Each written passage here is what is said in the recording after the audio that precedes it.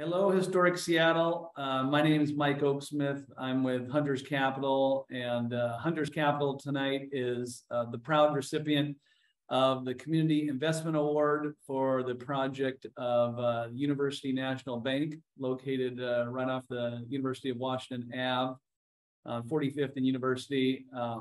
It's a project that's near and dear to my heart, graduate of the University of Washington.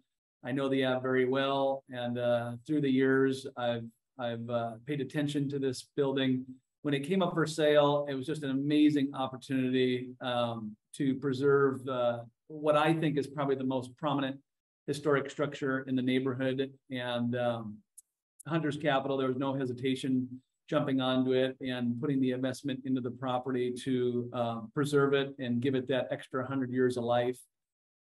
So we're thrilled. It wasn't a job to us, this project. It was a labor of love, and we're happy to announce that there's an exciting new tenant, Seattle Bouldering, coming to the project here next year that will activate the area and bring destination retail to the site, something that's needed there. And so we're thrilled. It was a win-win for the community, win-win for us, win-win, I think, for the university and for preservationists throughout Seattle. So one last thing, I just want to thank Historic Seattle for all the help they provide us in our mission to preserve neighborhoods in Seattle.